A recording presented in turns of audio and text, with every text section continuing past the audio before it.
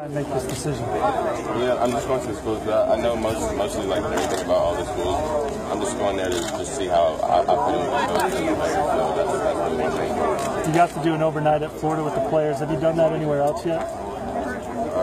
Penn State, Northwestern. Do you have any plans to do that with Auburn? I do it with Auburn. Just how did you feel like you fit in with the guys at Florida? I feel like I fit in well. I hung out with Malik.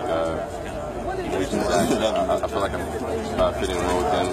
It was their moving day, so I kind of got to meet their parents, talk to them a little bit. So it was kind of like a family-oriented day, so I like that a lot. With Coach Nussmeier and Coach McElwain, just talk about how that relationship has continued to develop for you. Yeah, so I talked to Coach Mack and pretty much the whole Gators staff with every day.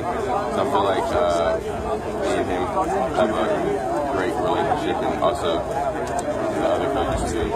But I would say the best relationship probably was with coaching my dad is Coach Jawan. Him and my dad talked a lot. So what was the extent of your conversation in this Coach Tyson? What was the extent of your conversation that you had with Tyson and USC?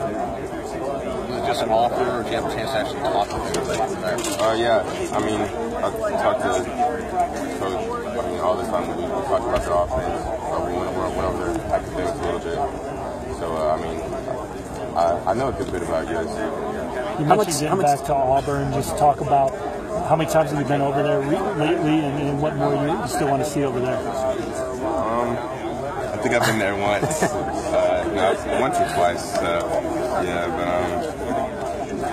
And you talked about getting back over there and hanging with the players. Just what more do you want to see at Auburn? Just again how well I'm doing with the players and the coaches. And last time I went up there, I got to talk to a few players, so that was pretty cool to see. And just how well I fit in with them and why they chose Auburn.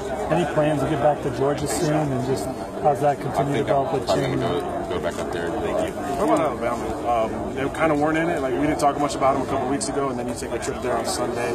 What was it like spending the day over there? I've never been there before, so I mean it was definitely great talking to Coach Dave and all the coaching staff up there. So and I like the way Coach the ball is better than.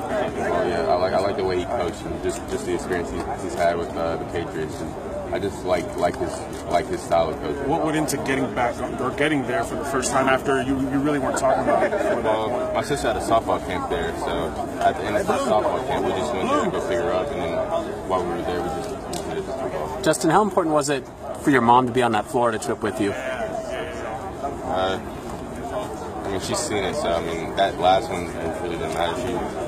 She just wanted me to get a feel of it. I mean, she talked to the coaches a little bit and got to see the academics, but it really wasn't for her because this before it was for her. Okay. So yeah, that last one was. At IMG Academy, you said Alabama wasn't strong in the mix. Has that changed after your visit?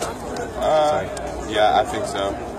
I just love the way the ball coaches, and just of course they're going to contend for a national championship every year, and they also have the best most of the best players in college football on their team. So just to get to practice with those guys